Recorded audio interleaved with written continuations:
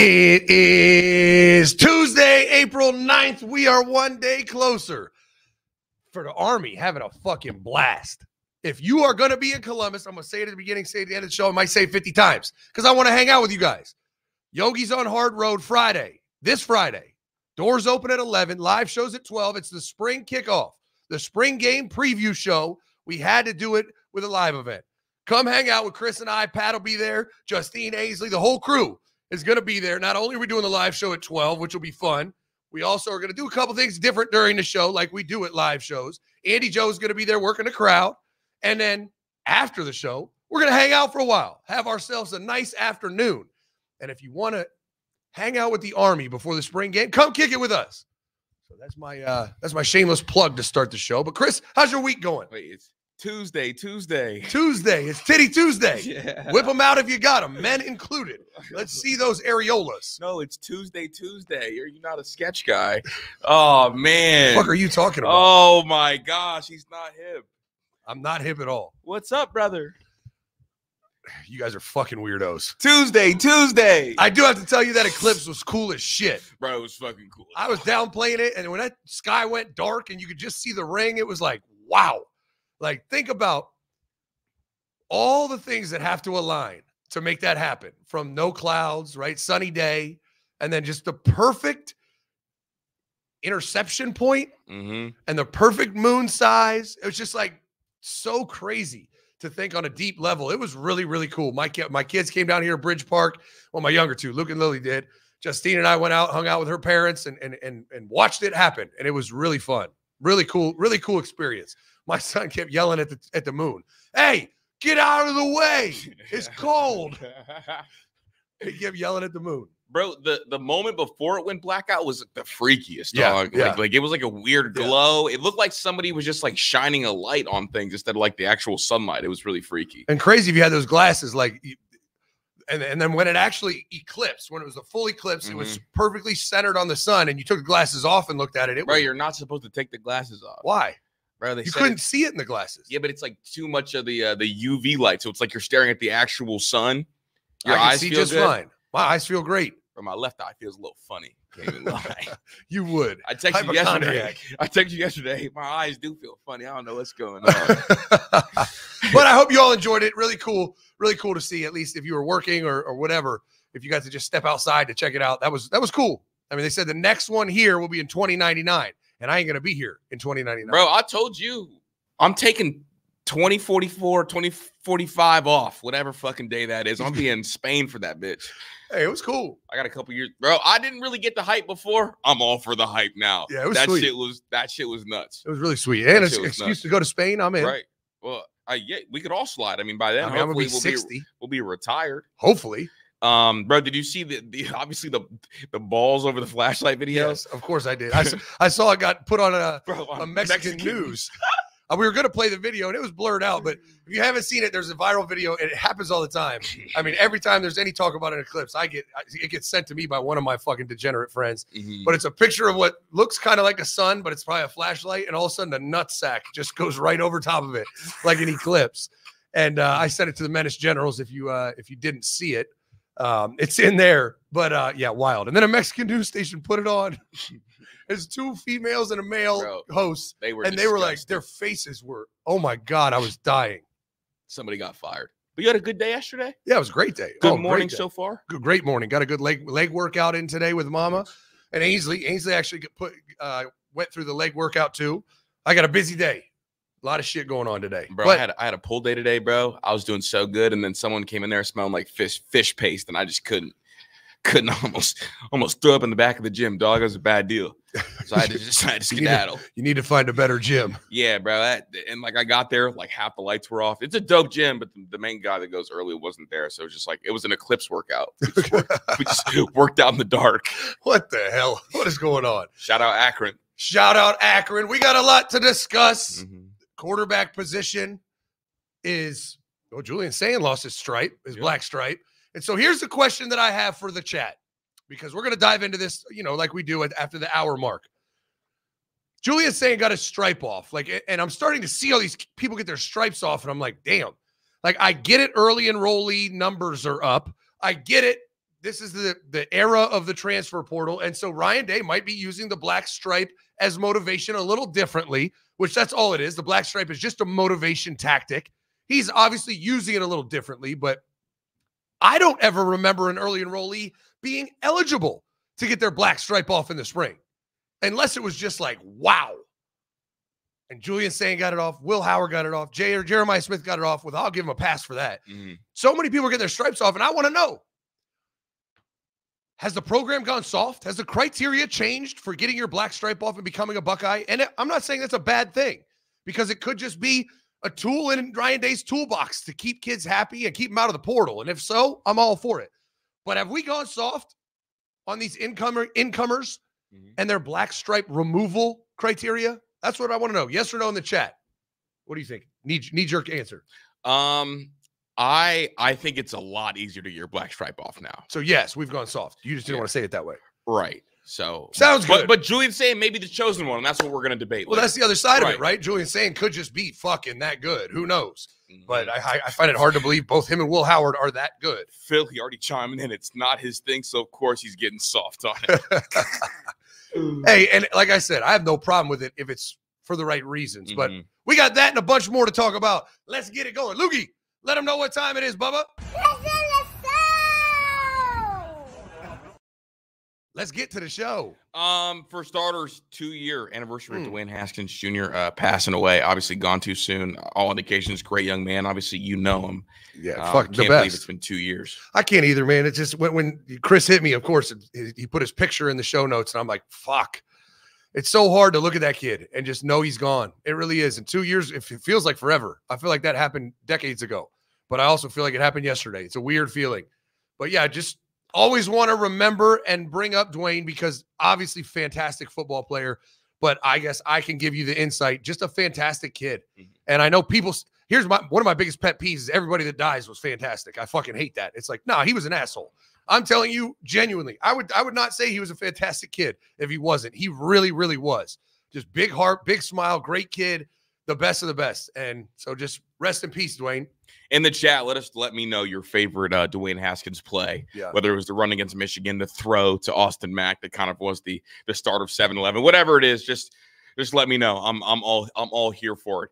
I do want to check in on Miami. I got a video queued up from the good old. We have to do this every now and then, because yeah, we do. Miami fans are a lot like Cleveland fans. They're down bad pretty much every year. Then you get a guy like Deshaun Watson, and you're like, oh, we're back. And then he doesn't play, and you're not back. And Miami fans every year go through the same shit. And this was an excerpt from a Miami space. If you haven't been, boy, are they entertaining. Let's just check in with Miami fans. Dumbass shit, man. Mario elevates the fucking room. Y'all was crying all summer. Y'all was crying all through the fall that Mario this, Mario that. Mario can't land a quarterback. We ain't putting shit out there on the field. He gets you fucking Cam Ward, and we crying about a fucking backup quarterback that might not ever see the field again. Fuck wrong with y'all, man? What the fuck do you want from Mario? Oh, God, I love Hurricane fans. Oh my goodness, bro. Miami spaces are so funny. Real life comedy hour, dog. I mean, it's just hilarious hearing these fans go after each other. It is so funny. And Chris used to be deep in the trenches in spaces. It's like crack, dog. And he got me in there a couple times defending my honor against Miami fans. A bunch of random no-name people telling me I don't know shit. It was fucking hilarious. Then they came back and asked you to coach receivers. Right. Gaddis was bad. And after I was right and Gaddis was hot ass, they were all in my DMs like, yo, coach, what do we need to do? Like, we'll fundraise. We'll send letters to Mario. We want you down here. I'm like, wait a minute. Y'all said I ain't no shit, though. Bro, someone said that Josh Gaddis was a good play caller, but not a good wide receiver coach. So they wanted you to come in and coach receivers and let him continue to call plays, and it was going to be the perfect marriage. That's how dumb some people are. Bro, Miami spaces are crazy, dog. So crazy. Just checking in on Miami. Always got to check in on them, though, because they're entertaining, and, it's like your one friend who's a little fucked up. You're like, I got to check on him, make sure everything. Man, I know he's fucked up, but let me make sure he's like everything's still okay. It's like every now and again, like turning on the crazy reality television. Yeah. It's like, every now and again, I wonder how, Ray J's doing on Love and Hip Hop. So let me turn it on, see what's going on. I go in spaces just to kind of give me a nice perspective on how well things are going for me. Yeah. So shout out to whatever they got going on over there. It's whatever that is. It's some real cool shit. The NCAA video game comes out on July 19th. Zach, question for you and for the chat. What 3 classic teams do you want to see in the game? I want to see Joe Burrow's LSU. 19 LSU. Yeah. I want to see I want to play with Georgia, 2021 Georgia. Okay. I want to play with that defense really bad. And then one more. I need a throwback to, well, let's see. When did it go away? 12? Well, it went away you got the 13 teams, not the 14 teams. So okay, so no playoffs. It went away right before the playoffs. Yeah, so I need the Ohio State Natty team. Right. We gotta have them. I need to play with Zeke. Those are the 3 I'm thinking. I debated that 2020 Alabama team. Yeah, I was gonna say that one. And I feel like it's maybe one of the Clemson teams, but if you're picking 3 teams, I think you need an Ohio State team. You need that LSU team. And then it's like, well, do you take the best Georgia team or do you take the best Clemson or Bama team? Yeah. 2015 Bama, though, was crazy. So was 17. Yeah, there was a lot of fucking crazy. But people are going way back. They said the 07 Gators. Yeah, I'm with you. 2001 U. Like, those are some great classic teams, but like I want a classic team that we didn't get to play with. Yeah, I want a team that was never in the game. Those teams were in the games. I mean, eventually they'll feature those teams, I'm sure. But yeah, the 08 Gators, 01 Miami, absolutely. Yeah, with the modern mechanics, though, I'm not sure I'd ever want to play with fucking Tebow. Yeah, right. Like, I would literally, with precision passing being a thing and the way I throw interceptions in Madden, there's no way I can afford a ball to be behind anybody. So we're not going for it. I'll never play with that team unless I can run the triple option with them. Yeah, I mean, you just got to do what we did. Yeah. Run the quarterback. I felt like this was newsworthy, and I wanted to ask you about the brand stuff. So after 18 years with Under Armour, Auburn will be switching over to a Nike school. Did you ever coach for a non-Nike school? Yeah, Temple was an Under Armour school. Okay. Is there any major difference you notice? Okay. There's a big difference. Okay. I mean, when it comes to like when I was at Temple, this was on the front end, like the very beginning of Under Armour putting out cleats. Because prior to that, you were allowed to wear Nike cleats. You just had to have your Under Armour apparel, right? Because Nike just had, Under Armour didn't have cleats. Yeah. And so it was actually the year before I got to Temple was the first year that they had Under Armour cleats. And Under Armour made it where if you were an Under Armour school, you had to wear Under Armour cleats. And they had field turf. Well, the cleats had these little hooks in them to like help with traction. And they kept grabbing the turf and tearing ACLs like fucking crazy. Yeah. And it was they lost like 4 or 5 ACLs in the first couple of practices. And they called Under Armour. They're like, what the fuck? And they're like, Band-Aid, you can use Nike shoes. So they had to go like Dick's Sporting Goods and like they had to try to buy a bunch of Nike shoes. It was crazy. But that would have been a great marketing tactic if Nike got a hold of that. They could have buried Under Armour real for quick. Sure. But I mean, it matters. You know, kids aren't going to pick a school because they're Jumpman or Nike, but ultimately you want to wear the best shit. I would subscribe to the conspiracy theory that only teams that were Nike schools could win titles. And I think since the playoffs, I can't remember any non-Nike school winning a title. No. Just for the record. I mean, Auburn with Cam Newton before the playoffs. Yeah, right before the playoffs. And also that birthed one of the more iconic quarterback sneakers. Obviously, like everybody remembers that the Cam Newton, like high ankle laced Under Armour shoes. But like the first playoff was all 4 Nike schools. Remember, Nike did a full press run. Oh, yeah. On one not done was one of their things. I don't know. They killed it on that front. So go be a Nike school if you want to win a title. Hey, I guess so. Auburn's trying. Yeah. Oh, I got a baseball video for you, bro. Just I thought this was hilarious. Juan Soto in the middle of an at-bat, bro, goes over to – this is in the middle of an at-bat, not between innings.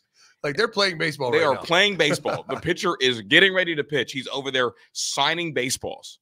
Like, what are we doing? It's the regular season now, right? Yes, it's regular season. Spring training's over. This is not spring training. This is how baseball loses people. Mm-hmm. They're like, what? This is not a real competition. This dude's signing autographs and they're playing. Yeah, even he thinks it's boring. Yeah, so like he's bored in the outfield. Or it's like the ultimate disrespect to that hitter. Like, yeah, you're not hitting shit out here. Like, you ain't gonna hit it out here. You're not touching the pitch, so why am I gonna focus on you? I could go down that path. Make it a flex then. Yeah, that is a flex. Yeah. It's like the Steph Curry no look 3, right? You know, just nothing to do with you though. Nothing. You know, you're off to the side. The eclipse yesterday, bro. You know, fun stuff. So I got this Odell Beckham Jr. video for you. This is him looking at the eclipse in 2017, directly at it. Since then, averaging 635 yards, 4 touchdowns and no Pro Bowls per season. Before that eclipse stare, 1,300 yards, 12 touchdowns, and 3 Pro Bowls. Per season on average. Yeah, so per season on average. I'm fucked then because I looked right at that pitch. So Odell was averaging almost 1,400 yards a season and 12 touchdowns with 3 Pro Bowls. Then he looked at the eclipse, and his production got cut more than in half. Yeah. Don't look at eclipses. They tell you all the time. But I don't know, bro. I looked at the eclipse, and I feel like I have a third eye now. I feel like I'm seeing everything so much more clearly. I feel like my neural pathways are connected. And maybe he needed to look at that eclipse because what came afterwards? He sacrificed his limbs to go win a Super Bowl. That's true. Post Super Bowl. Just saying. Shout out to Odell. All right, UConn and Dan Hurley, bro, they got it done. Dominating fashion. You don't have to worry about Zach Edey and winning a title. I try to tell you. Yeah. Zach Edey is a bad athlete that happens to be 7'4". I hope you took my advice and took the UConn money line. I'm sure it didn't pay out well, but it paid out. Bro, he's going to be Zach's going to be an NBA draft pick. I don't know where, but he's definitely going to be a first rounder, I think. But dog, Dan Hurley might be one of the coldest coaches out there. Oh, dog. yeah. Like cold as shit. In 2020, people better get us now because it's coming. Like he called his shot in 2020 in a press conference. He came out and said, hey, you better get us now because we're coming. It's going to take a minute, but we're coming. Since he said that, his record is 105-29, 4 NBA draft picks. His pay doubled. He got a raise, a massive raise, back-to-back national championships, best point differential in tournament history. Did you pay attention and listen in 2020? Because there was no cap, no bullshit there. I think he set the record twice because I think their last year's team had the best point differential in tournament history, and then they just beat that record. It's like we're talking about an unreal run. And we've talked about it before. March Madness is the hardest tournament to win because there's so many variables in it. And it's such a large tournament, and it's one and you're out. So one bad game and it's over. Yeah. They ran shit, dog. He's so fucking cold, bro. And it's funny because Prime said the same thing this last year. Like, get us now because it's coming. I don't think it's coming like it's coming there. Like, bro came twice, no diddy. Like really got this bitch going, bro. He really did. He's got a fan in me, man. He got asked right after the game about potentially leaving UConn and going to Kentucky. He said, I don't think that's a concern. My wife, you should have her answer that. She'll answer that question better than I can. Shit. Should he go to Kentucky? The shit at the end was my favorite part. Yeah. He said, she'll answer that question better than I can. Shit. Like, well, sounds like the wife is making those kind of calls. Will he stay or will he go? Should he stay or should he go?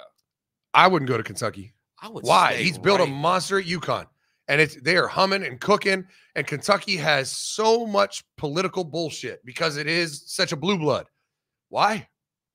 UConn's a better job than Kentucky right now. UConn is the blue blood right now. Like, I'm staying there. They're going to have a ridiculous NIL budget. They're going to have such buy-in from everybody. I mean, they're just such a well-oiled fucking machine. He's going to become Greg Popovich of college basketball if he stays at UConn. I mean, if he keeps it going, there's no doubt. Going back-to-back is so fucking crazy. Oh, so crazy. I mean, Florida did it when I was there, 06, I think it was 06, 07. Yeah, Billy. Well, let's see. It would have been, the 07, 08, like March of 07, I think was the first one because we beat Ohio State on the football field, and then they beat them in the national championship on the basketball court. Man, I was in 4th grade going through it.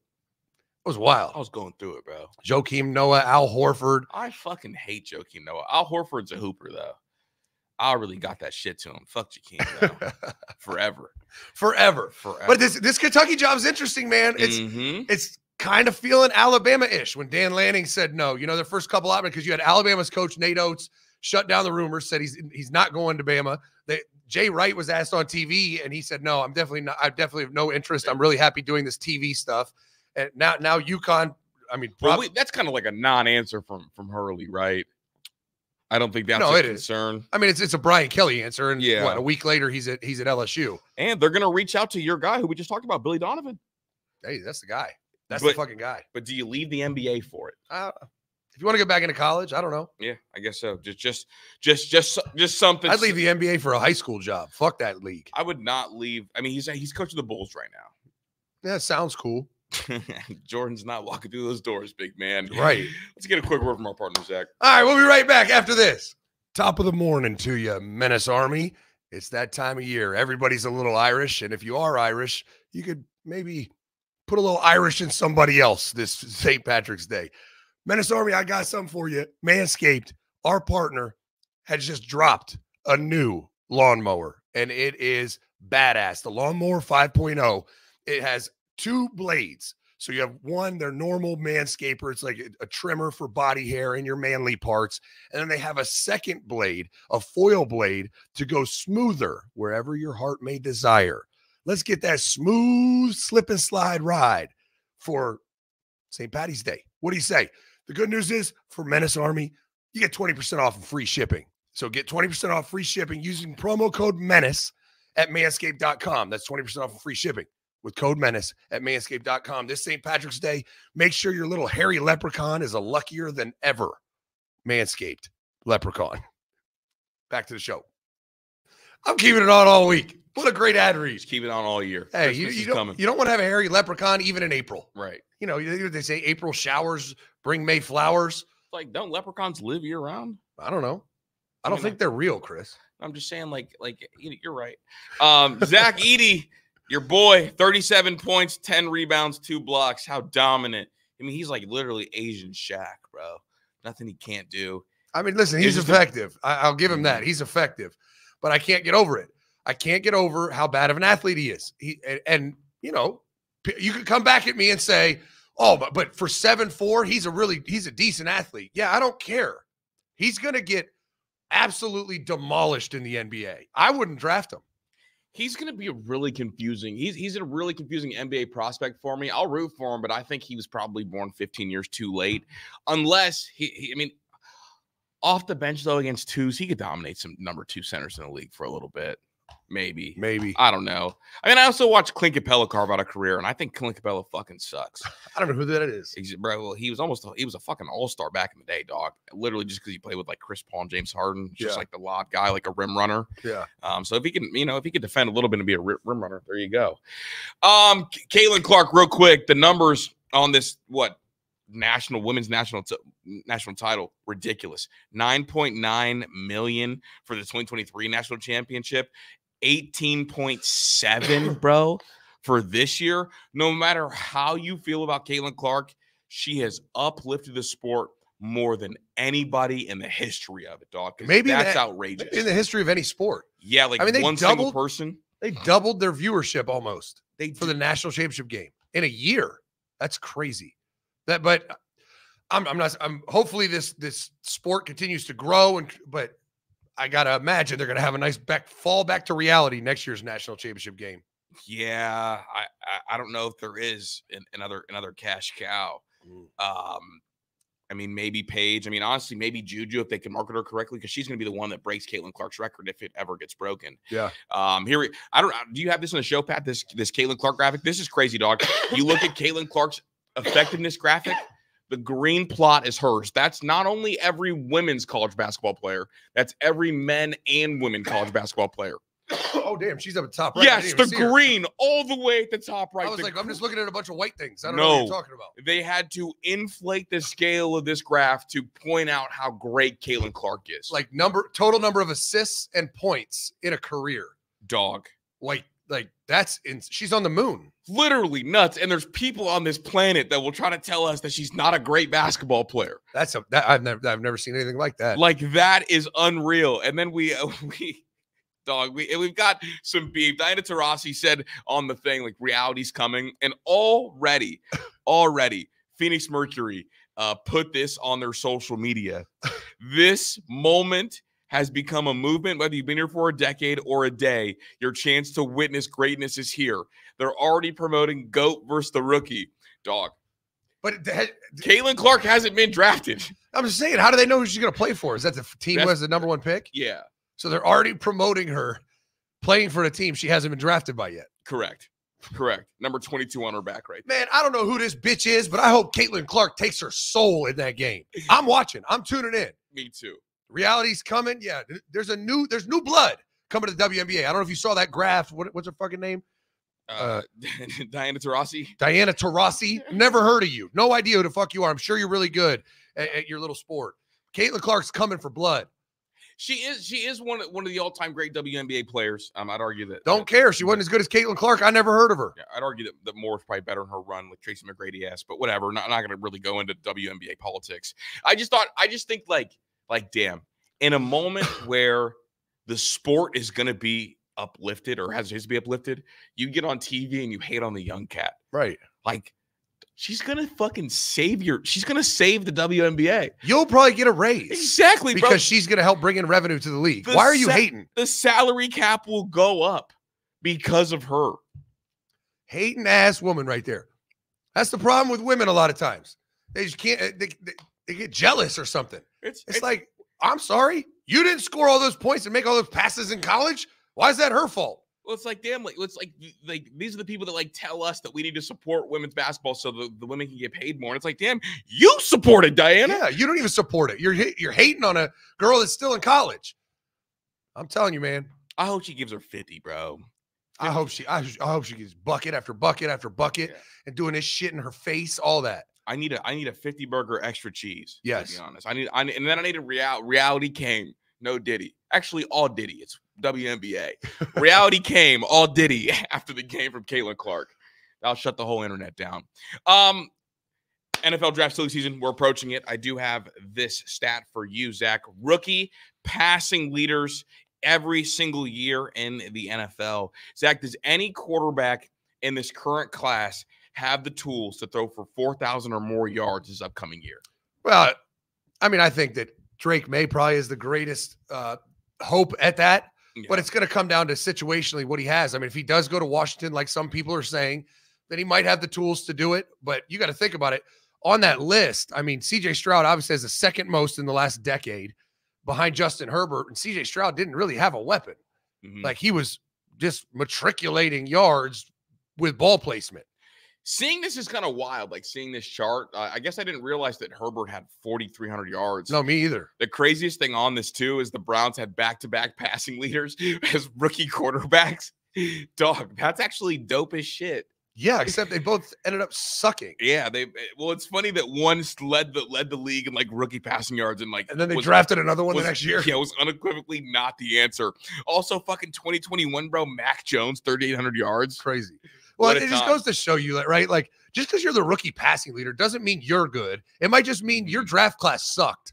And you just are starting because you're the only option at a place like Kenny Pickett in Pittsburgh or Mac Jones. Kenny Pickett's like 1,000 yards lower than everybody else on this list. Everybody else. Deshaun Kaiser, who only started, I think, 13 games. Like, Kenny Pickett was the rookie leading passer. And almost 1,000 yards behind anybody else that was a rookie passing leader. Yeah, didn't. And it was a 17-game season, dog. Didn't hit 3,000 yards. How fucking wild. I tried to tell you, Chris. I tried to tell you in draft silly season. Dog, I wasn't a Kenny Pickett's going to be a good NFL guy. I was a Kenny Pickett is going to be a fun NFL guy, and that was incorrect. It hasn't been fun. No, it hasn't. Because not only did the gunslinger get checked out, get taken out of him, he also stopped running the football. Like, I thought we were going to get like the Kenny Pickett experience. Okay, I'm going to throw this bitch up 40 yards downfield. We're going to see who comes down with it. And then with that, you'll get the interceptions. Instead, we got check down Kenny and the interceptions, and I'm glad my Steelers moved on from him. They did the right thing. Chris's Steelers. They did the right thing. All right, rookie receiving leaders for on the receiver side.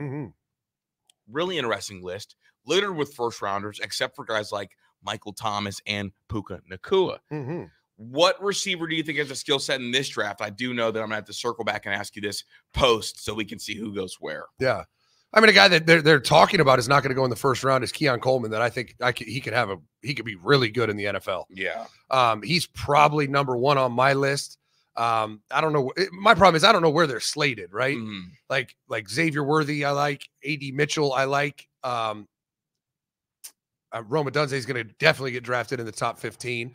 So I don't know. The kid from LSU, Brian Thomas, I think he's got a real chance to be a really good pro. Dog, Brian Thomas and A.D. Mitchell have my attention absolutely. Yeah, those are two. But I think if Keon Coleman falls into the second or third, I think he's probably my first pick. There has been a lot of steam lately, Zach, of Rome potentially being a wide receiver one. I guess a couple teams have him ahead Marv and Malik Neighbors. Not sure if I buy it or not, but he is intriguing. And some people believe that he's got a Jamar Chase build and maybe some Jamar Chase upside. And that's when you know you're a great receiver, when you're going to get other receivers drafted based on them seeing a sprinkle of your traits. Yeah. Like that's the effect you see. Like Pat Mahomes is so great that he's changing how people draft quarterbacks. Yeah. Jamar Chase and what he's been able to do, a lot of times, like his body type, sometimes it scared teams away because he's not like the longest and not like a long strider. People thought that maybe he couldn't be a number one. Obviously, the right team took him at number 4. He's going to change how you draft receivers. He is. So. He is. And it's interesting because you look at this list, and I mean, Puka Nacua, let's not just speed by how crazy of a year he had. I mean, there's 3 receivers that went over 1,400 yards on this list, and 2 of them are regarded as probably the best 2 in the league. Justin Jefferson, 1,400. Jamar Chase, 1,455. Puka Nacua had more than both, 1,486. That is a wild number for a rookie, let alone a late draft pick rookie.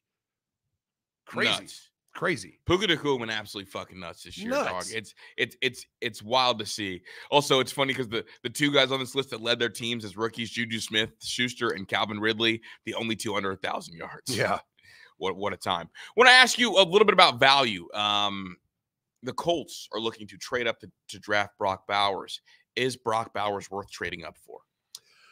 Oh, yeah. I mean, depending on what you have to give away. I think he's that good. I think he is going to be a Travis Kelce, George Kittle type of player in the NFL. And what would you give for them? Like, what would you give right now to say, hey, you're gonna get Travis Kelce as a rookie? You're gonna go get him. What's that worth to you? Now, obviously, if you knew that, he'd be worth more. If you knew that's what he was going to become, I think he is. Like, when I watch his game, I think he is exceptional. I think he's going to be one of the top 5 tight ends in the league as a rookie. And I think by year 3, he's going to be in the conversation for best tight end in the NFL. I really do. My biggest fear is that a team drafts him and treats him like a regular tight end. Yeah, that'd be bad. That's my biggest fear, because I think he is one of the least, there's no such thing as absolutely bust proof. No. But he's one of the least bust proof guys, but can appear as a bust if you do what the Broncos did with Noah Fant. So we want you to just be a standard tight end. Yeah. It's like, no, you got to give me the ball in creative ways. You got to do the Travis Kelce stuff, the George Kittle stuff, the sweeps into the short side when we have numbers, like all that kind of thing, so I can reach my potential. My biggest fear is they're like, oh, Brock Bowers is great. We don't have to be creative. Drop him off there. Yeah. But I do think for a guy like Anthony Richardson, that's a great weapon to have. I do too. Fucking great security blanket. Yeah, I mean, you look at Anthony Richardson is a very athletic quarterback who's not the most accurate, right? Who's a guy that has done really well that fits that mold? Lamar Jackson. What has he had almost in his entire career? Mark Andrews. Yep. And I think Brock Bowers is a Mark Andrews on steroids. I mean, not Travis Kelce, but George Kittle. Every quarterback they've had over there, he's done a really good job with. Yeah. I mean, shit, like Brock Purdy, Brock Purdy is a good player, but the fact of the matter is, when you have my rule is this with the receivers: you become a megastar receiver when you're the security blanket that starts hitting home runs. Tight end wise, you're a megastar if you're the security blanket that starts hitting doubles. Yeah. Travis Kelce, security blanket for Pat Mahomes, but he hits doubles. Yeah, he does. Kelce, Kittle and Kelce, security blankets, hit doubles. Those guys, fucking Mark Andrews, the guy, hits doubles. Brock Bowers has a chance to hit a lot of doubles in this league. Minimally. As a security blanket. Minimally. And he's a guy that can maybe turn those into triples and a home run every now and again because he is that athletic. So we'll see. We will see. What is the earliest you would draft Xavier Worthy? He's meeting with the Bears, who are trying to do everything they can to make sure that Caleb Williams has a better future than Justin. Already making sure that they set Caleb Williams up for a chance at success at the very least. So shout out to the Bears, you fucking idiots. I don't know. It just depends on team fit. If I'm the Bears, I don't know that I'm putting that high a priority on Xavier Worthy. You might. What do they have a second pick in the first round, or? Yeah, they have 2 first-round picks, but they're both top 5. So it's like, obviously, you're not going to waste a top 5 pick. No. I mean, I think he fits a void, right? He obviously has elite speed. He's electric with the ball. I wouldn't call him a complete receiver. I don't think he'll be a wide receiver 1. But if you have a wide receiver 1, that's a great option, right? If you're a team that has a really big, like a solidified wide receiver 1, I think Xavier Worthy in the first round makes a ton of sense. But if you don't, I don't know if I'm wasting my first round pick on him. If you're the Bears, my opinion is that you should explore Brock Bowers with that other first-round pick. You can maybe trade down to 8 or 9, draft Brock Bowers there, and then in that second round, either take Keon Coleman or A.D. Mitchell, whoever's available, and then you pair Cole Kmet up with a superstar potential tight end and Caleb Williams. That's now 2 security blankets. Yeah. He already has DJ Moore, DeAndre Swift, Keenan Allen, and then you add A.D. Mitchell. I think that's the quickest route to success. And I'll send my resume over to Poles if he needs it. New GM Chris Drew. I think that's what you do. You get a more complete receiver. I mean, and this is a very deep receiver class. Yeah. So I think you go with a more complete receiver. Like I said, unless you just think he fits a void that you need in your offense. Maybe DJ Moore's impressed. You know, you feel good about your receiver crew, and you need that electricity to come in the building. Then I could see it. It's 1 and 9, so you don't have to trade down or anything. So you take Bowers, and then even if you went to the 3rd round, because I guess they don't have a 2nd round pick, you still have plenty of capital. I mean, legitimately, a good group of receivers is going to fall to the late 2nd, early 3rd. Oh yeah, because there are so many in this draft, no doubt.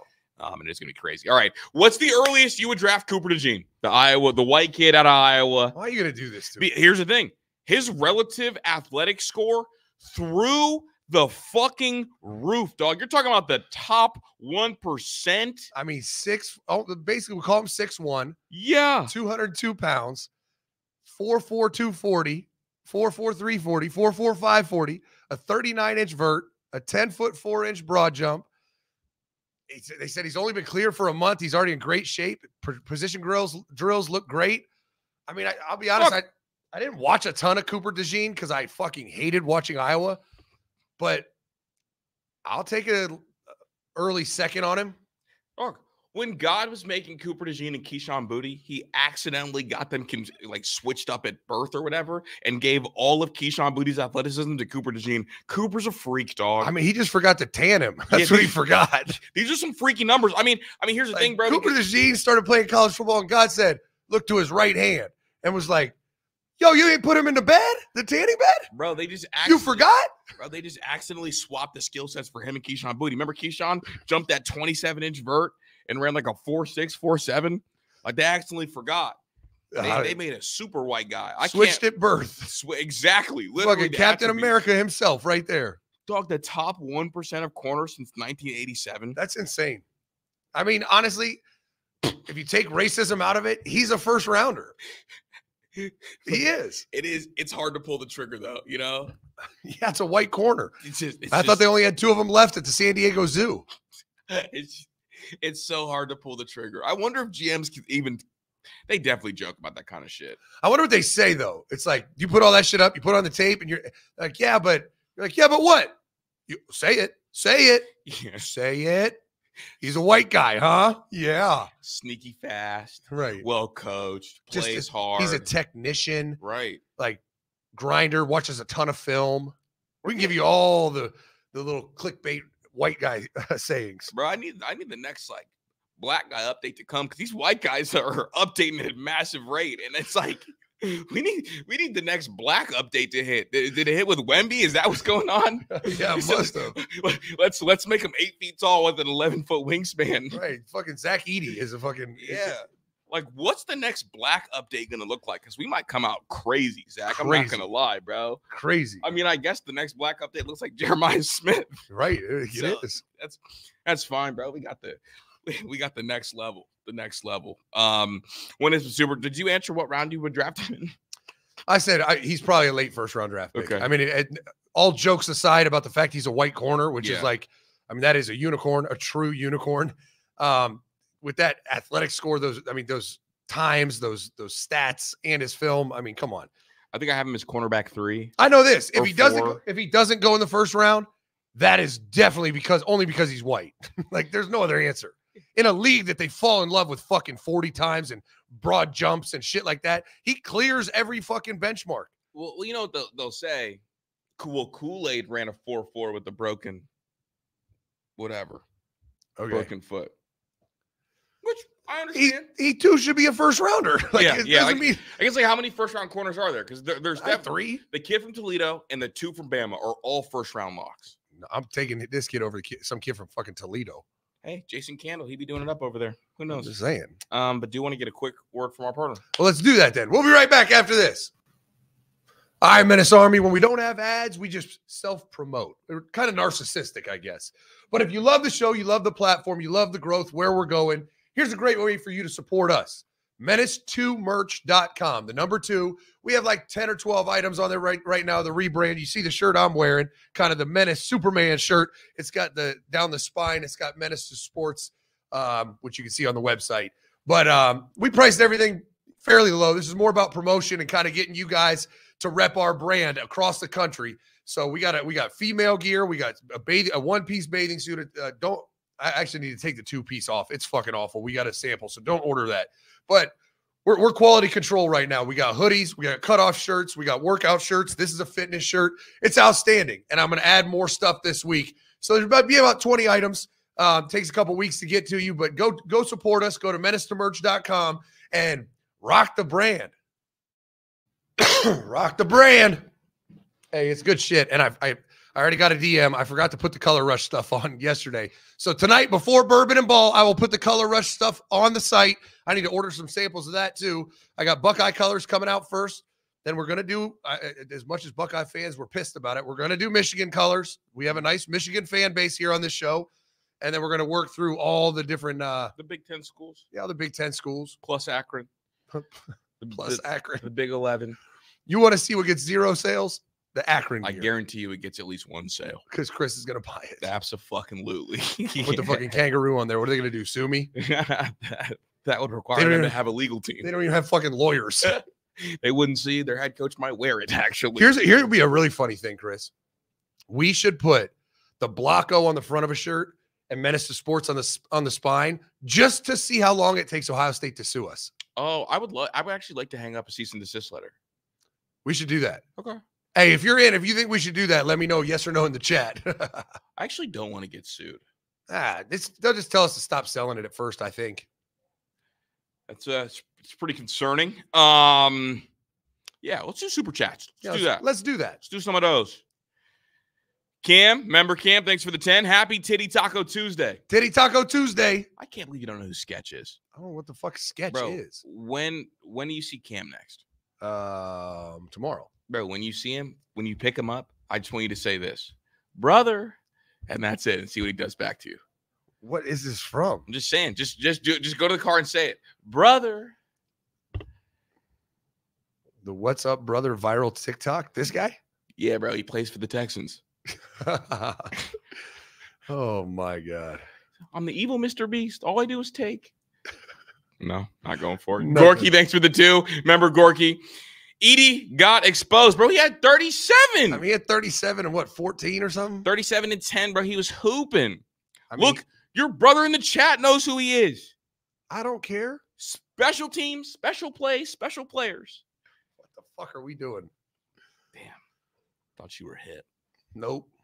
Cole, thanks for the 10. With Chip calling the plays with his scheme and the read option, you would think Will Howard has the edge with his legs, right? I think Julian fits Ryan's scheme he had with CJ very well. That is an interesting point. Yeah, it is. Don't get me wrong. I think they will run some zone read stuff. Shit, they did with every quarterback that didn't want to run the ball.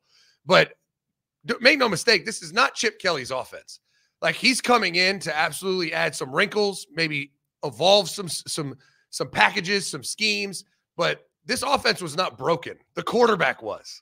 And like, they're going to run what they run, and they're going to accentuate the skill set of whoever the starter is. When Julian Sayin one day is the starter, which I believe will happen in the future, they're not going to run that much zone read.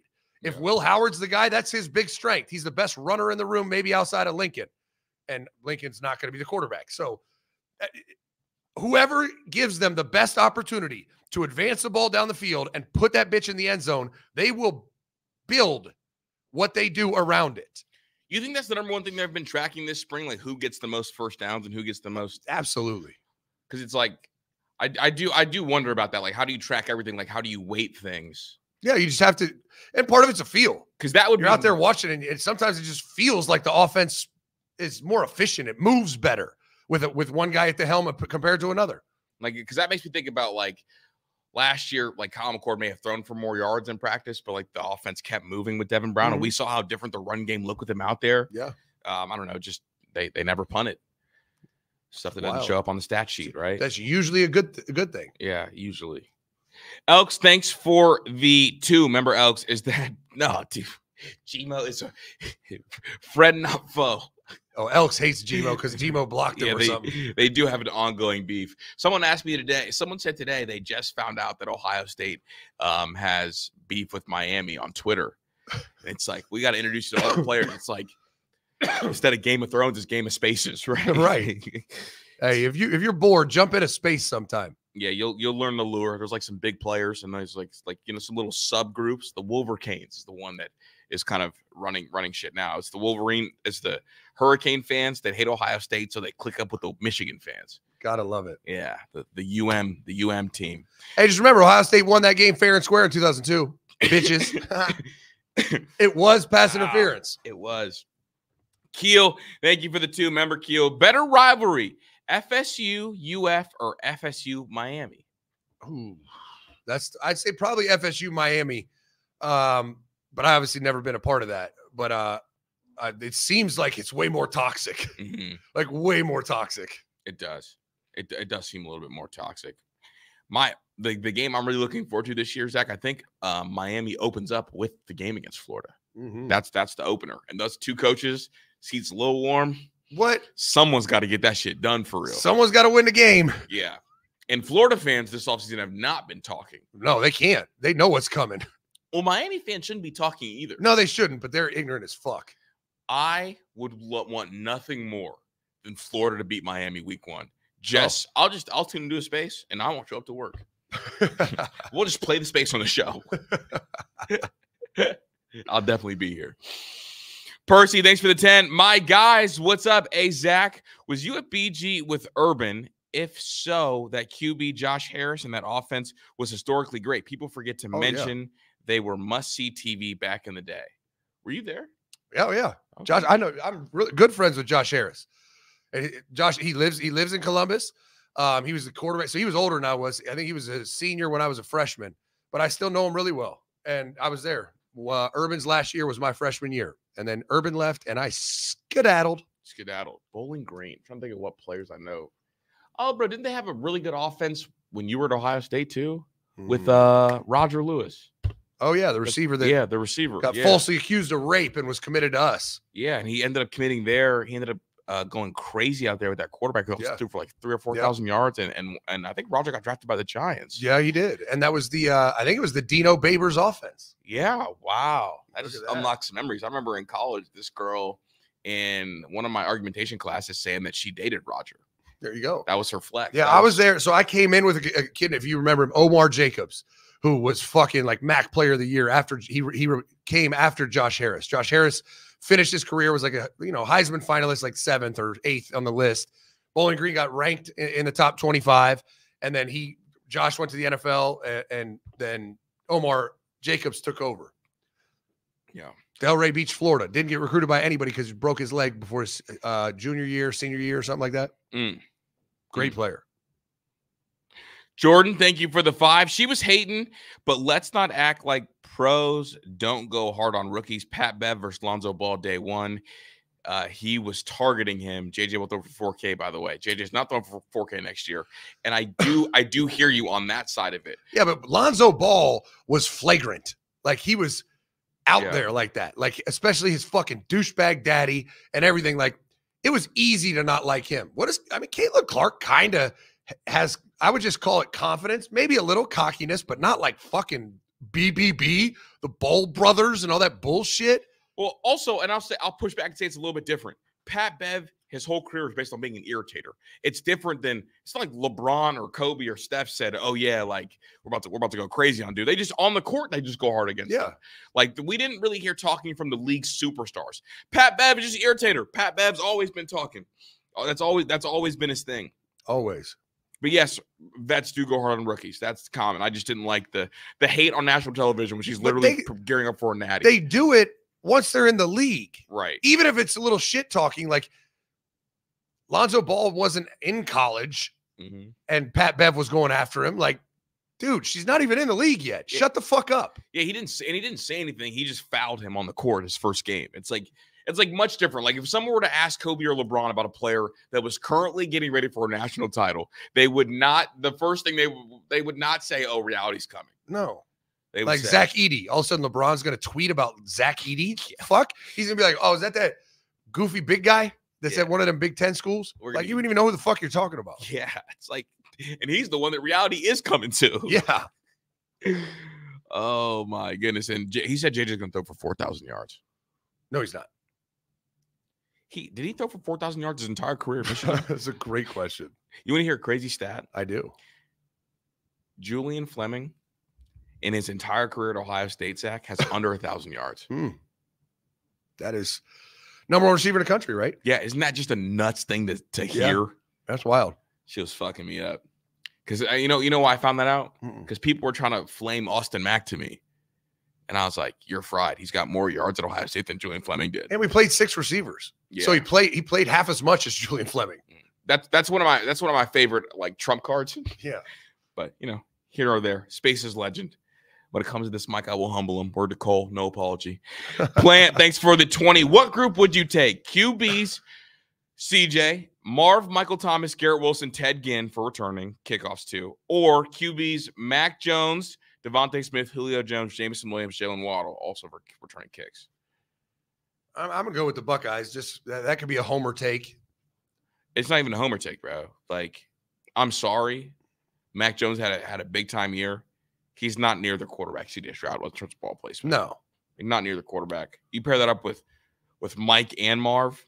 Yeah, come on, that's alien time with Garrett in the slot and Ted Ginn as your road deep guy and your returner. Come on, man. Yeah, that's diabolical. Cooked. Now, don't get me wrong. That bottom group's crazy. I mean, the bottom group's crazy. I think the reason why I pick Ohio State is because of CJ. Yeah, over Mac Jones. But you got to play with a running back too. So who they got? Derrick Henry, and we got Zeke, or what is it? I mean, shit, I'm still taking Ohio State. What? Well, we knew you were. That's why they asked me. No, we knew who you were picking. Nah, with that group, they're definitely rocking with TJ Yeldon because that's what Bama does. That's the Bama way. Play TJ. If you want to win, put TJ in. Rupert, love your name. Thanks for the 5. Chris, got to give you your flowers. Y'all been killing it this offseason. Bright future in this business. Salute, Young King. #330. Thank you for the flowers. I think there you go. I was getting some flowers yesterday for my solar eclipse post. That was awesome. It was amazing. Truly amazing. Shout out to the glasses. I told my mom I drove with those home. The look I got, bro. I thought I drove with those on. Just try to be safe. Yeah, I was trying to be safe. Didn't want to get zapped.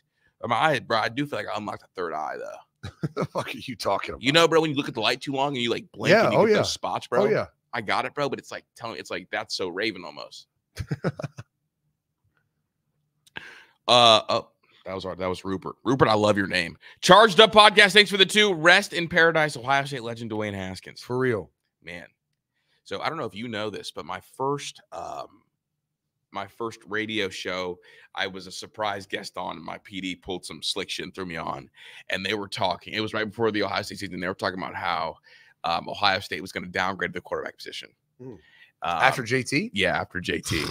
And at this point, I was like knee deep in it. Yeah. Like message board warrior, watching every practice clip. I was Ohio State guy. And I got on that show, and they only gave me 2 segments, and I ripped that dude to shreds.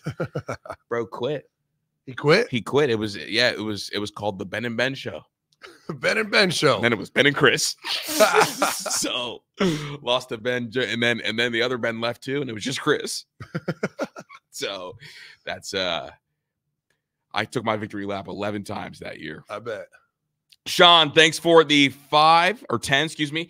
Pate saying a premier defensive player who is going to be on magazine covers is on the market and his team doesn't know it. Who is it? It better not be Downs. I would say I'm going to just take a wild guess. Harold Perkins. Oh. Brian Kelly's the type of motherfucker to rub you the wrong way. No diddy. No diddy. I'll say Harold Perkins. And guess what? Really wants to play in Columbus. Can you imagine? That's going to get cut up. Can you imagine? All right. Hear me out. Conspiracy theory time we're going to talk about later. What if it's Sonny Styles? Could be. What if Sonny's the odd man out? Could be. It sure sounds like CJ Hicks is turning a corner. Sonny Styles has moved down, been repping at the 2 at the will, kind of been in a little bit of a battle there. Stop it. I'm coming at everyone's throat if Sonny Styles transfers because he's the odd man out. Hey now. I'm just kidding, gang. Just kidding. There is going to be an odd man out, though, at Ohio State. Well, yeah. Or you could rotate, and it's a hell of a concept they should learn. You can rotate guys. If you got 3 that are really, really good and can play, keep them fresh. Rotate them around a little bit.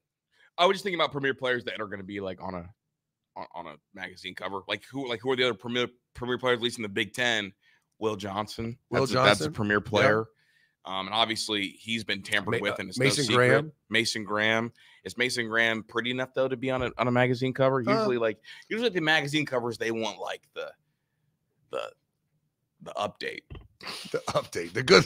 They want someone. They don't like D tackles on magazine covers. No, they don't like the big uglies on the cover. No. Or else Joe Alt would have been on plenty of covers. Right. You know, Mike Hall would have been on some covers. Here's an update for you though. JJ McCarthy threw for over 6,000 yards in his career. Okay. Who told you that? I looked it up. Okay. Well, fuck JJ. 3,000. How many air yards? How many yards per attempt? Jesus. How many yards per game? Just got to find an analytic where he can spin his JJ hate. Find me when I'm trying to spin it. What other premier player though? Like at least in the Big Ten. Oh, Mason Graham's good looking dude. Is he? Yeah, put him on a cover. They're not putting that big ugly on the cover, bro. You know it. Put him on the cover. Come on, bro. Look at that guy. 6'3", 320 from Anaheim, California. Stop it. Yeah, they got a picture of him with the ball. Come on, man. Put him on the cover. Bro, he literally has a club on the other hand. They're not putting that dude on the cover, dog. You have to be a freak athlete to be on the cover. No, I don't know who it could be. Obviously, that was no inside information. That was just like a guess because Pate does a really good job with the vague tweets because he doesn't want to blow up the spot. Here's ESPN's top defensive backs. I can give you that list. They got Will Johnson, Caleb Downs, Benjamin Morrison at Notre Dame, Denzel Burke, Xavier Watts at Notre Dame, Sebastian Castro at Iowa, Andrew Makuba at Texas, and Jabbar Muhammad, the kid from Oregon. Yeah. Well, Jabbar already transferred. I think he's locked in at Oregon. Yeah, he just transferred. I don't know who it would be. But shit, now you never know. Conspiracy theorists, get this thing cooking, right? Get it going. Get it cooking. Kenny, thanks for the 5. In your opinion, who has the biggest pipe? Not doing it. What the fuck? Diddy or Brian Griner? I hate you guys. I mean that with all the disrespect, Kenny. That was the most insane shit. Hey, Kenny, when I see you, I'm poking you in the eye because that was out of hand. Out of pocket. That was out of hand. You want to answer it, though? No. Fuck. I don't Whoa, hey, know. He spent good money for that question. I got a mock draft up here for you. Ready? For 2025 mock draft. Okay. So if we're only going defensive players, we'll go the first guy taking Travis Hunter at Colorado, not leaving. Michael Williams at D end at Georgia, not leaving. Harold Perkins, my pick from LSU. Walter Nolan, the D tackle from Ole Miss. I don't know. Ole Miss is. Well, he just got there though. Well, he just got it. They said you can transfer whenever you want. Yeah, you can transfer. You might not like it. Whichever 11 times. Benjamin Morrison, we talked about. Well, they got Drew Aller going 9th. Told you, bro. When Drew Aller is a first-round pick, I have a steak dinner betting on it, bro. I hear you, bro. He's going to be a first-rounder. If he throws for 2,500 yards and 30 touchdowns, he's a first-round pick. He probably will be. Yeah, because he's got the enormous arm. Yeah. Ethan Burke, D end at Texas. Okay. Mason Graham, D tackle at Michigan. Patrick Payton, D end at Florida State. The Florida State culture feels too strong right now. Ty Leak, they got at 15th. How about that? Yeah. I mean, I don't even know this site, walterfootball.com. So this could be all garbage. I'm just trying to find names. Those are the names right there. If you're talking about a guy that could be on a magazine, you figure there'd be first rounders, right? I'm just saying, is Sonny Styles magazine material? Oh, but he's also an Ohio State legacy guy. He's staying. Just jokes. And I only said him because CJ Hicks isn't like a big enough name to be on it. Yeah, I'm with you. He wouldn't be on a cover. I mean, the rest of these guys, Will Johnson, no. Malachi Starks, no. Gentry Williams, a corner from Oklahoma. Don't even know him. Well, speaking of getting rubbed the wrong way by a coach, no Diddy. You didn't mention the other linebacker, Abdul Carter. I mean, James Franklin rubs people the wrong way all the time. Yeah, that's true. Every day. Jordan Hancock at 29th. First rounder. Sonny Styles at 30. Damn, Ohio State's got like 4 or 5 projected first rounders on this list. Well, you know what? My question for the Monday after the spring game is how many first rounders are on this team? Well, I just told you 5. Okay. Well, thank you for answering that and blowing up Monday's show, per usual. In fact, while I regroup, let's get a quick word from our partner. Let's do that. We'll be right back after this.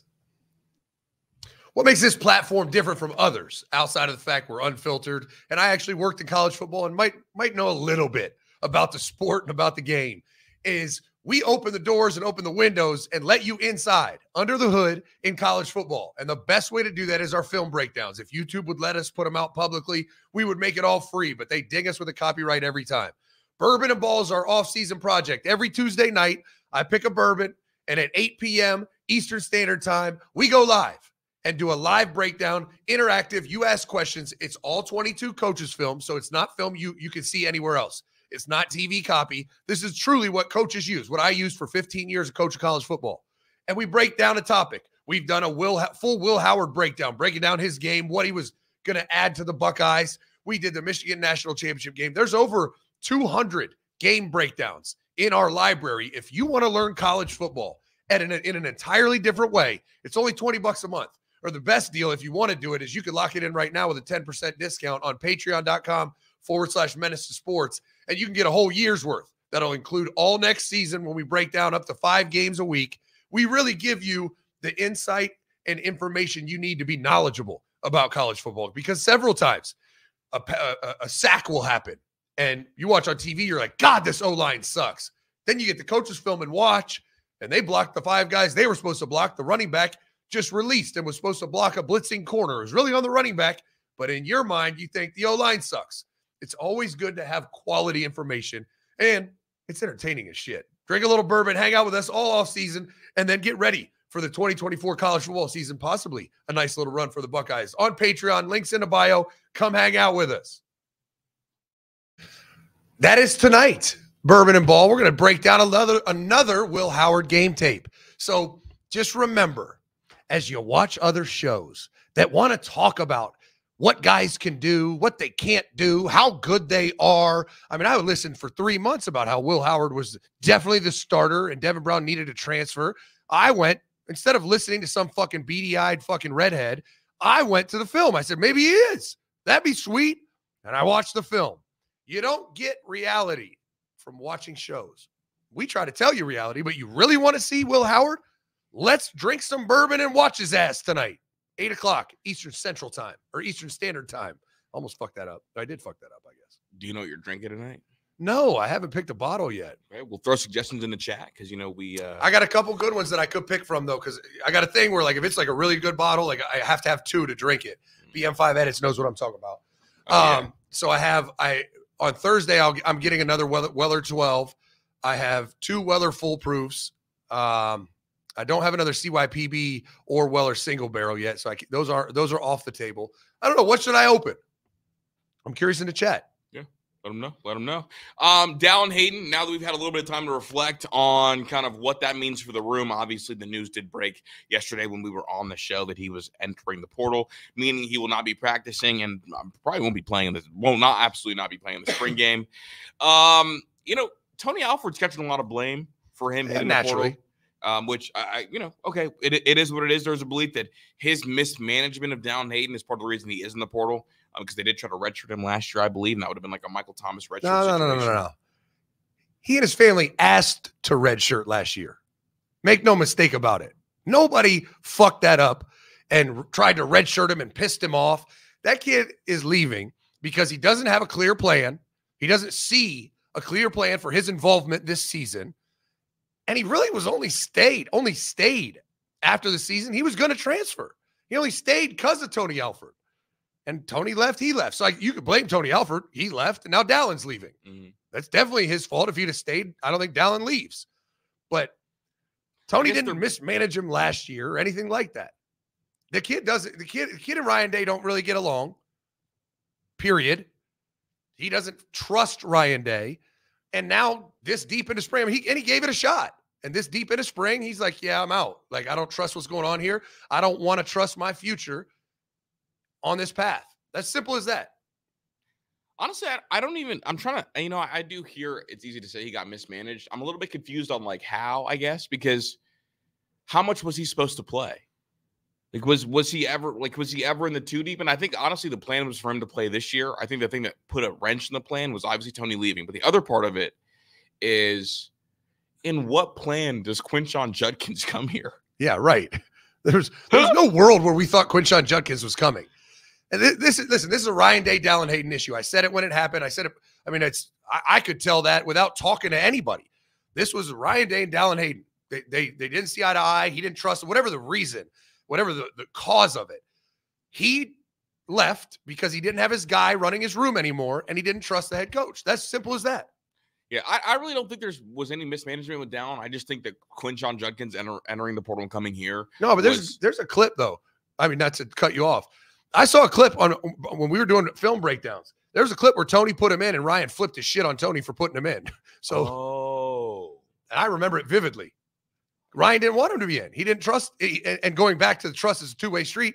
Right. He didn't trust Dallan because of his just understanding of pass pro and knowing his assignments in pass pro. And we broke that down a whole episode on it during the season. Like, this is not news to us. And if you've been subscribed and watching the film with us, it's not that surprising.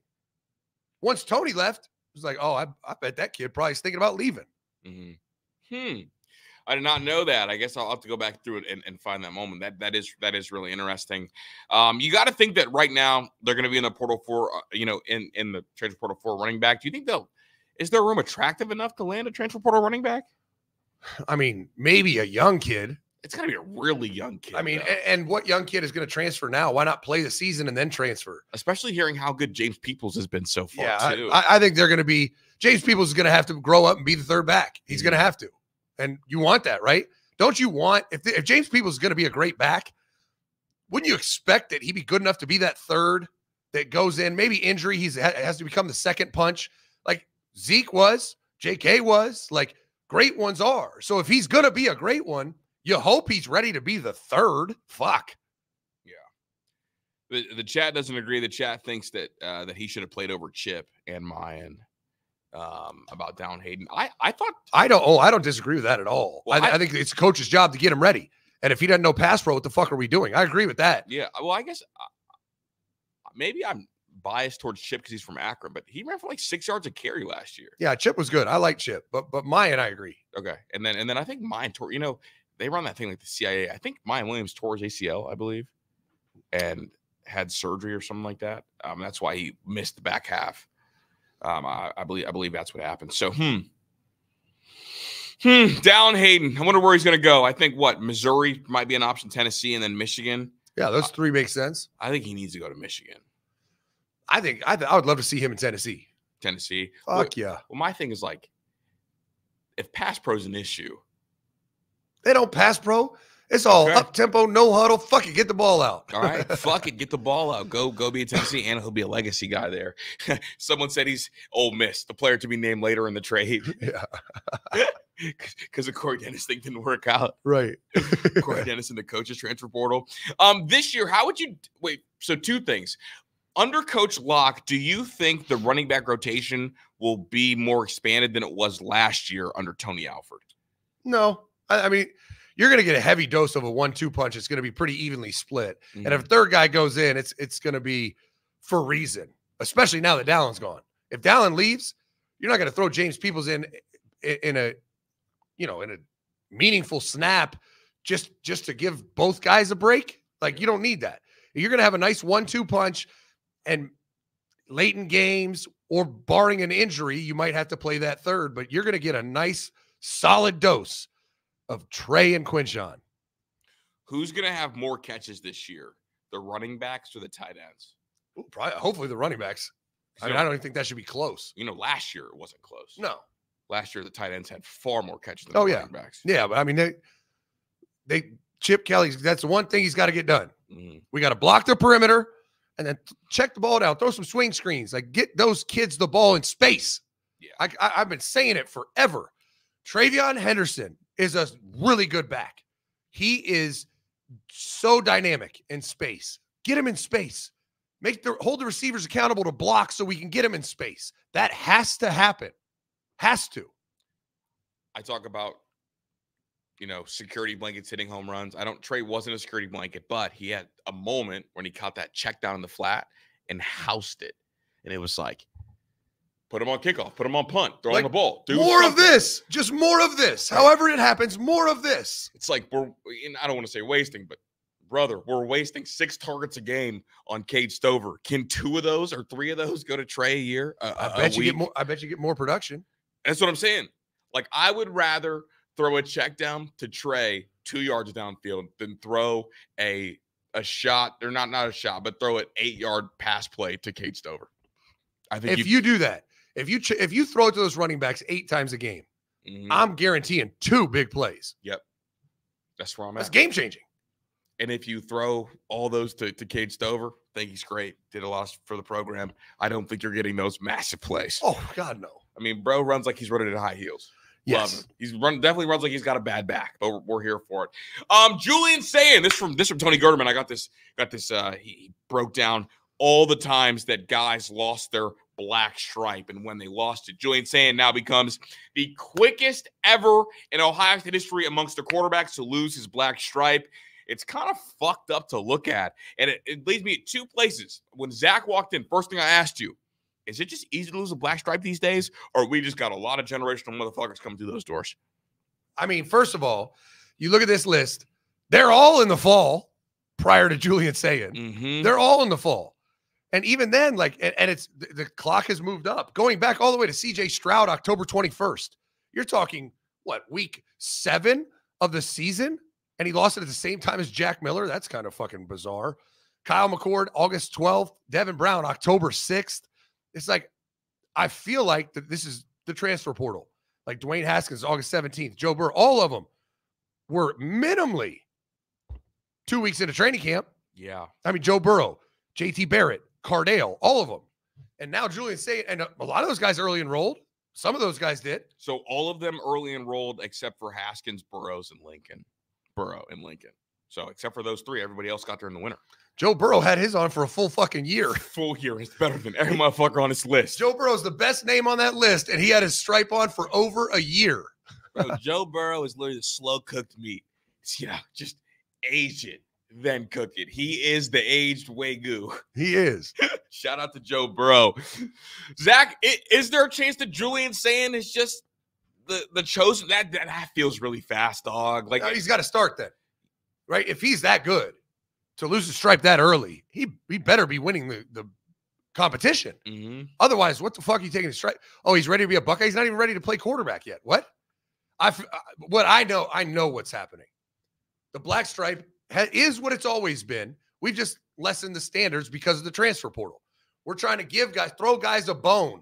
Make them feel like they're progressing. And we have to do it earlier because guess what?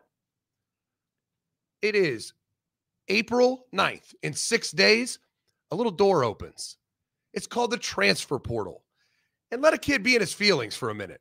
He might jump in that bitch for no reason. So, give him a nugget. Throw him a bone. Make them feel good about their progress and their trajectory so you keep them out of the portal. I think that's what's happening here.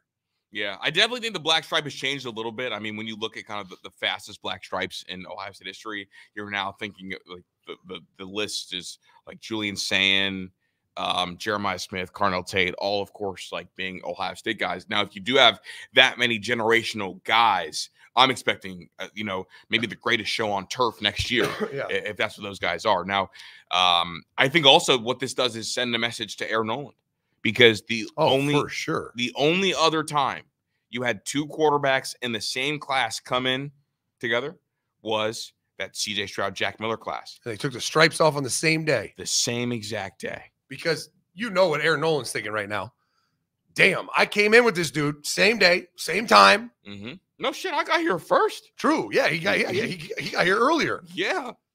And he goes to position meetings, and when they leave, they all go grab their helmets. And he's the only one with that black electrical tape on that bitch. And that'll get a young kid in his feelings real quick. So, I mean, we're gonna find out what Aaron Nolan is made of. If this becomes the ultimate motivator, that's a good thing. Yeah, what are you gonna do? If it's not the ultimate motivator, then this quarterback thing may work itself out faster than we thought it would. That's fucking quick, though. I just can't get over how fucking fast that is, especially when all you hear about is like how complex the Ohio State offense is, and the fact that C.J. Stroud and Jack Miller didn't lose theirs till October is fucking nuts. This is wild, but it's being used differently, and that's chalk it up to the change in college football, I guess. Do you think he should be considered for this quarterback competition this year? Or do you still... Yeah, if he's good enough, hell yeah. Okay. Well, I guess I just think and wonder about how important this year is for Ryan Day to win a national title. About like, do you feel good, a make or break year starting the true freshman? I mean, because for Clemson, that wasn't a make or break year for them. No. That wasn't. Like, they already had the title. Deshaun Watson already brought them one. Yeah. And they were a team with a ridiculous roster, and they didn't really have a quarterback battle, and they also weren't rolling reps between five guys. I think this year is truly, it's not a make or break year for a natty. I mean, that would be ideal. It's a make or break to get to the natty. It's a make or break to beat Michigan. Okay. He's got to win the Big Ten. If he beats Michigan, wins the Big Ten, let the playoffs happen. If you get a bye, you might catch a really good team. I don't think that's anything fireable. They're not going to fire a guy that just beat Michigan and won the Big Ten. If he does that, the trajectory's back on course. Do you worry that they potentially wasted a lot of meaningful reps this spring with how many quarterbacks they tried to get reps with the ones? No, not really. Okay. I guess I have my concern that like over there in Nebraska, they have a clear pecking order. Someone's getting a bulk of the reps, and he's able to develop at a different rate. It feels like at Ohio State, we're trying to get Devin Brown a lot of the reps with the ones. We're trying to get Will Howard some reps with the ones. But I guess yesterday was with the threes, which is That's weird. Wild. And then Julian Sayin, you're trying to get him reps. And then Lincoln Keenholz, you're also trying to get reps with the ones. It just feels like you're wasting a chance to build really good chemistry because you're trying to roll these guys. And I guess the way they're rolling it is like every like 2 or 3 reps, then you switch. 2 or 3 reps, then you switch. It's tough to get a rhythm, get a groove, but it's spring. Okay. It's spring. It's fine. This is all about just kind of identification, learning the offense, especially for Will Howard, learning the new wrinkles Chip Kelly brings in, and just getting better. But this shit's going to change once summer hits. Yeah. Once summer hits. So what are these last 2 practices like before the spring game, Zach? Are they real light? Is it more walkthroughs? Do you think they told the team the format of the games? I mean, you're still practicing. You're still getting work in. Do some situational work, and then they're going to have their one practice for the coaches clinic, which is a ton of a ton of just drill work to show the coaches. And it's a great practice to get some extra work in. But it's kind of, you're still trying to get some things accomplished, but spring's pretty much in the books. Yeah. I'm interested to see what we're going to see in the spring game, especially from the receivers and what receivers play with who. I'm not expecting Brandon Inniss to play in the spring game. I am not expecting I'm expecting Mecca to maybe play 1 or 2 drives. Obviously, as an older guy with the ankle injury that he had before, you want to keep him healthy. It's like, how much do you want to play Jeremiah? Right. Like, do you want to give the fans what they want, but potentially risk him getting hurt? I mean, there's always that potential. I would contend that there's more potential in practice than the spring game, but you got to be smart. And so I think you could see Bryson Rodgers and Ballard both have big days, and then and that's where they come. I told you about them. That's what's spring game celebrities. Jaden Ballard goes for 180 with 3 touchdowns, and it's like Jaden Ballard is a dude. And I'm not saying he's not, but be careful falling in love with spring game celebrities. What's going to be wild, bro, is if it's not Bryson or Jaden Ballard that becomes a spring game celebrity. Like, what if it's fucking Kojo? What if Kojo just catches a bomb? What about that? Is that guy Clinksdale still there? Keon Graves? No, Clinksdale. Scottsdale? Sure, Stocksdale. Yeah, he's still there. Yeah, make him the celebrity. Him, Adolph, and then let him go hit some sorority bitches on Saturday night. Holy shit. That, you know what? That's what it's gonna be. It's gonna be what do they say? I don't want to see you throwing prayer hands in the end zone, then going smoking Black and Mild on the corner with some liquor. Shout out to Nick Saban. Shout out to Nick Saban. Zach, when it's Super Chats and then get you out of here. Let's do it. Speed, thank you for the 5-member Speed. Brian Kelly equals innovator. Ryan Day equals disciple and best quarterback developer. Together, I don't give a fuck. DR officially on notice. I don't care who the quarterback is. I hope we get sexual on all. Same. I feel like I was reading out a calculator. That was crazy. Kenny, thanks for the 5. If you had to get you put this, he sent it twice. I swear I didn't no, bro. He sent it twice. Look, there's the first one, there's the second one. They're different if you had to guess. Kenny, that is for your fantasies to figure out. Kenny, who do you think it is? Go ahead. We'll let the chat answer. Yeah. Fire up a Twitter poll, somebody. I'm not going to do it, so quit asking. Quit asking. Stone Face, thanks for the 5. I never hear about David Boston being one of the best wide receivers all time for Ohio State. He absolutely was. Mm-hmm. He absolutely was. Freak. Emily, thanks for the 5. Air seemed to have worked hard all spring break working out training. Any update on how he's progressing? I haven't heard anything about him. I know he's not repping a ton. I know that obviously there's not a ton of reps to go around. It's hard to rep that many guys in the spring, and I heard that he's been the odd man out so far. That can always change. Just if that's his response, the kid's got a chance. You would know, right? I might. T. Shaw, member, thanks for the 5.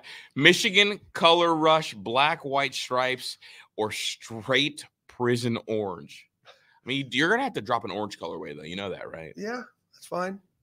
That's a good question, though. We should do something. Yeah, something funny. Something funny like that? Some meme stuff. Bro, can we put me in the sunglasses on a shirt? Yes. Let's go. I'm trying to have a Drew's Clues little section. Give away the shirts. Do. T.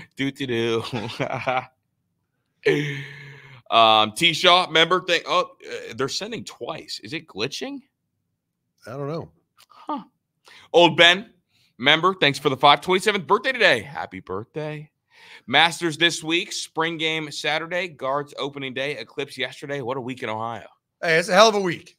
And the live show Friday. You fucking forgot about the most important thing. Yeah. Live show Friday at Yogi's. Yogi's on Hard Road. Doors open at 11. Show starts at noon, and then we're hanging out after. And Pat will sing you happy birthday. He will. On the show. Okay, I wasn't gonna go that far. Brother. Keel, thanks for the 2. Remember, Keel, happy birthday, Ben. It's mine too. Hugh Hefner too. R.I.P. Well, damn, we got some celebrity birthdays today. What? The legend. It's my birthday too. Fuck it is. I know when your birthday is. Don't say it. I won't. Thank you. Kenny. Let's go, Kenny. YouTube member. Welcome to the gang. Appreciate you. Official member of the Menace Army with your custom emojis and your Avi that evolves. Chris keeps telling me he's going to make a keyboard. I don't know when that's happening. I literally don't have access. No access. He keeps telling me that too. I don't know when that's going to happen. Well, the cool thing about granting access is I can't grant myself access. I'm not the fucking president. Bro, I sparred this weekend, bro. I'm hurting. Carson, thanks for the 5. Let's go. Will Howard filmed tonight with the stiff white guy package.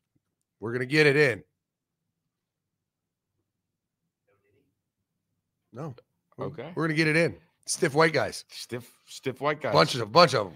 Where is there going to be like a stiff white guy Hall of Fame? No, there should be. It's like who you got in it. It's like Tackett Curtis leads the way, brother. Fucking leading the charge. He built that motherfucker. Tackett Curtis, Brian Kelly. Trying to think of who else is stiff and white. There's a lot of them. Huh, I can't think of any right now. Huh. Well, Mike McDaniel. He's black. I know. That's why I said it. Look at you. Can't get nothing past you. You can't get nothing past Chris. I'm like a goalie. Derek, thanks for the 5. Gonna be there Friday. Live shows are lit. Got my gear too. Shit's comfortable and awesome. So comfortable. I'm telling you, I'm glad we waited this long to do merch because it's good shit. Like I didn't want the cheap shit that fucking sucks. Like it's good shit. So go check it out. menace2merch.com. Color Rush is coming before the Bourbon and Ball show. For everyone that wears Menace gear to the thing, we'll take a big group photo outside of Yogi's. So that'll be exciting. We'll have our shots too, our yellow shots. It's going. Brian, gifting a membership. Thank you. You're a legend. We appreciate it. And then Tyree becoming a member. You're also a legend, my guy. Appreciate it, Tyree. Third base investigators. Thanks for the 20. Here in Texas, the liquor laws are backwards. We're supposed to be the state of freedom, yet the state purchases all the liquor for the state and distributes it. If that ain't some commie shit, then I don't know what is. I can't stand the government, period. So don't get me on a rant on that.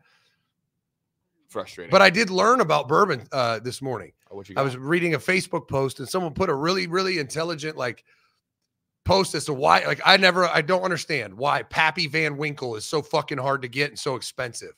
And then there's some of those rare bourbons that are allocated out. And they made a point that's what these liquor companies do. They take their really high end shit and they have very minimal amounts so that bars will buy to get those bottles, to have them at your bar. You have to buy all their really shitty stuff. And that's how you get it. So that's how they make so much money, is like you have to buy their cheap vodka and their Fireball and all this other shit. And if you buy all that, they'll send you a bottle of, I don't know, Weller 12 or CYPB, some shit that nobody can really get. Damn. I was like, damn, that makes too much sense. So like, if you want this kid on a visit, you gotta, this kid also all need. Like Josh Gaddis, like if you want to get this kid, you got to make his mom come. Well, he didn't, so he went to Texas. Sayonara, and then broke the record. And he said, "Hook him," and then he ran fast as fuck at the combine. Yes, he did. All I had to do was, envision beating Gaddis up at the end of the 40-yard dash. Probably. Outrageous. But Gaddis was done before he finished the race. Who finished quicker? Xavier Worthy in his 40 or Josh Cat? Never mind. That's fucked up. Mike, thanks for the 5. I paid $167 for spring game seats, but fuck it. We in that bitch. Shout out to Ron and Mike. Can't wait to get the show back going. That's going to be crazy. I'm so excited. Hell yeah. D-Jack, thanks for the 5. Would love to see Kojo. He kind of reminded me of Calvin Ridley. We'll see. I would like to see it. I would too. Speed, thanks for the 2. As a wide receiver coach, how much input did you have in who plays? No, I mean, you're in charge of all of it. Every bit of it. I mean, like but they got vetoed sometimes. I mean, there's a couple times where a certain play, like the head coach might want a player for a certain play. I've told the story a million times about the time that I went to put Michael Thomas in for an isolation play against Virginia Tech, and Urban looked at me like I was an idiot, grabbed Mike, put him back on the sideline, and put Corey Smith in. So every now and then, but it's a little different because Urban's a receiver coach, right? Like by trade. So he felt like he knew what he was fucking talking about. And you also talked about what that play against Penn State went off Clark's face mask. That was another one. Yeah, you said you wanted Terry McLaurin in. Sure did. But that was also pass interference, though. Just so you know. It was. I agree. But it definitely hit bro in the face mask. I mean, just optically, really bad. Especially like from a JT Barrett throw. Like, I don't know how many of those you're going to get on the face mask. No. That was a great throw. Yeah, great throw. I love James Clark. Shout out to James Clark. Shout out to James Clark. Shout out James. Shout out James. Mike, thanks for the 2. Address me as member Mike respectfully. Member Mike, OG member Mike. Been around for a while. But the member thing didn't pop up, bro. I'm I'm all in the code of it. CD, thanks for the $1. Zach, before we get out of here, I do want to play this video from the Lantern of James Laurinaitis talking about the linebacker spot, and then have a quick discussion about that, and then we'll send you out of here. Sounds good. I think CJ Hicks has done a phenomenal job. You got to keep pressing him and making sure that he's really tapping into everything that he can offer. I think CJ sees the opportunity, and he's certainly making a case to get on the field this fall. So I think it's been a really good spring for CJ. There's just always, whenever you have a good day, you got to follow it up by another good day, and kind of stack days. And I think that's what a pro does. You know what I mean? Like there's always, if you want to be a pro, you got to keep stacking them. That's the expectation.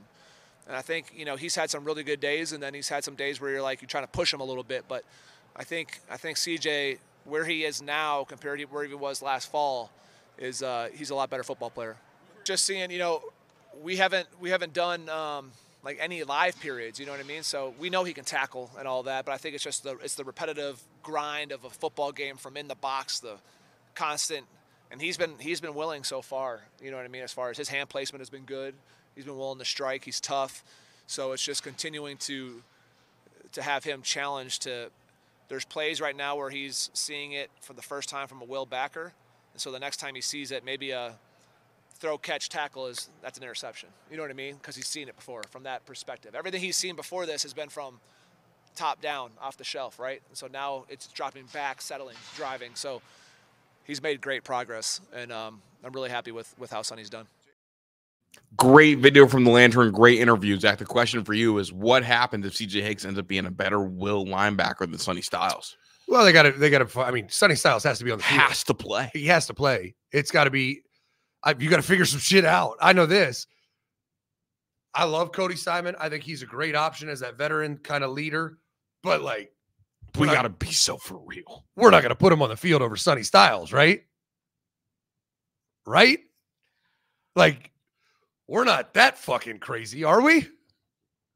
He's going to be on the field. This is all spring conversation, whether it's at will linebacker, whether it's a 3-man rotation and Cody has elevated his game like that, or you move him back to safety, and then Lathan needs to rotate in somewhere. Sonny Styles was one of the best 4 players on the defense last year. He's certainly one of the best 4 this year. He better not sit on the bench just because you moved positions. My biggest fear is my biggest fear is coming true. It sounds like that there's going to be a struggle finding out how to use Sonny Styles in the most effective way possible. I know who wouldn't have that issue, Brent Venables, but this isn't a BV show. Zach, get us out of here. You got to skate. We appreciate you, Menace Army. Friday, live at Yogi's on Hart Road. Doors open at 11. Don't be late. It will be packed. We appreciate you.